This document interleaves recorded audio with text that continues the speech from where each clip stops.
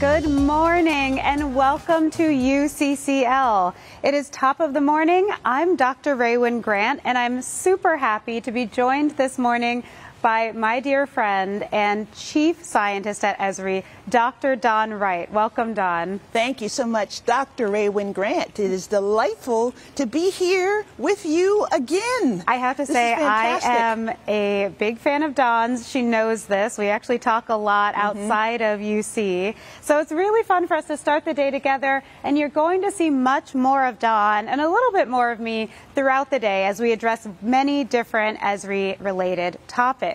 So in keeping with the theme of sustainability, you might notice that we're in a slightly different location this morning, and it is not a tropical getaway. We're actually in the courtyard of Esri's newest building, and it has been meticulously designed in a way that promotes sustainability, that uses local sustainable materials, and there's a wonderful background story to how this landscape was constructed. So I think Don and I might spend a little bit more time here for our chat with you all this morning. Now, we're on day 2 of UC. Yesterday was a big hit. We've been hearing from all of you via social media over and over how much you're enjoying it, what questions you have, and Don and I would like to encourage everybody to continue to use social media. Keep the chitter-chatter alive, send us your questions, send us your pictures as well, and make sure that we are building that community so strongly.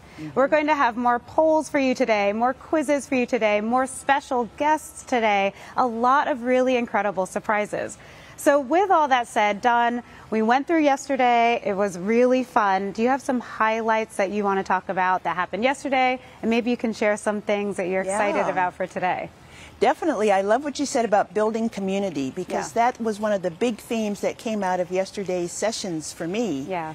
You know, as usual, Jack starts off by giving this fantastic message, setting the stage for us in terms of why we are here, to network, to build community, to learn also that technology is not the answer. Sure. You know, that's one of the things that I think comes out of this that is really important. It is the way that we use technology. It is the way that we partner and we support each other with technology. Technology is that enabling force to get us to a more sustainable future. Yeah. So I love this theme of GIS for a sustainable future, but not GIS alone. And that's really, really important because many of us are big fans of GIS technology. We have grown up using it in our work. You know, Don and I are both natural scientists that use a lot of GIS in what we do. And because of that, sometimes we can focus on GIS as a solution. But truly, it's a tool that can get us to many great places. And to me, that's why we have this large community of users. You can be a young student all the way up to, you know, a senior citizen using GIS to do some, you know, community science work, and everyone in between. So I'm really glad that you're emphasizing that message. And what else is standing out to you? Well, in addition to that, the technology is really exciting. So there was a lot of mentions yesterday of digital twins. And I think this is really important, because we have learned about digital twins now in terms of rebuilding or emphasizing the built environment. But it was wonderful to see the emphasis of building a digital twin in the natural environment for sustainable solutions. And it's very important for scientists like you and me, Ray, because especially for those of us who do spend time out in the field, we are out there alone or with a small group of people gathering our data. But the data that we gather can become part of this bigger network, this bigger community, this bigger thing called a digital twin that then allows us to look into the future and to have these scenarios to help us anticipate and solve the problems that are going to come up because of what we are experiencing due to climate change. Absolutely. And you know, one of the things that I always love about talking to you, Dawn, is your emphasis on solutions. You know, you're so often talking about how we have the tools to really address the problems that we're seeing as a global community and really solve them. And GIS is a powerful tool to get us, you know, at these micro scales or very, very macro global scales. So there's a lot of buzz about solutions, which is very refreshing, especially for people like us in the environmental science community. But also the digital twin aspect, really great that you're mentioning that. On Twitter, there was so much discussion about digital twins, so we'd really like to see that continuing throughout today.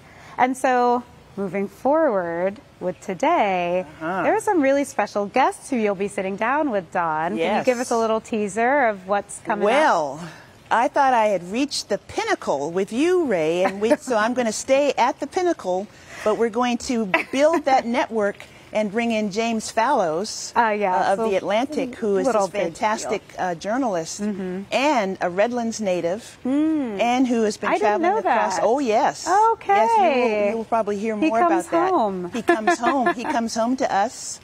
He continues to remember us and to write about us as he travels around the world, but especially as he and his wife have been traveling back and forth across this country and visiting our towns, so to speak. So wonderful. He will likely be talking about that type of geo-journalism and telling those important stories as he travels. And it will be very much in line with the keynote addresses that we're going to have today. And we will also be in conversation with Jeffrey Sachs of Columbia University, a true citizen of the planet. I think he will be coming to us from Greece. Wow. So that will be an exciting conversation. Oh, definitely. And then I am really looking forward to another conversation that I will have with some of our outstanding environmental scientists in our professional services division. Wonderful. So we will have a panel of all women of color. Fantastic. So we're going to rock the house today. It's going to be fantastic. And honestly, I'm so glad you're mentioning that, because today's emphasis, to me at least, is definitely on intersectionality. Yes. So we're bringing in journalists, we're bringing in economists. We are having a panel of women of color at Esri. You know, Dawn and I are going to have a conversation about land and sea. Yes, I cannot wait for that. Our two communities. In fact, the clock will probably run out on us, because we'll get going like a couple girlfriends at a coffee shop. Yeah, it will. But we hope you all will be having as much fun as we are. You know, and we're also having a conversation later today about conservation very distinctly, and about how Esri has a team of folks working on tools that can help people in wildlife and landscape conservation. So a very interdisciplinary, multidisciplinary, intersectional day that we're going to have at UC, but we still have our plenaries, our tech sessions, all of that great information for our users.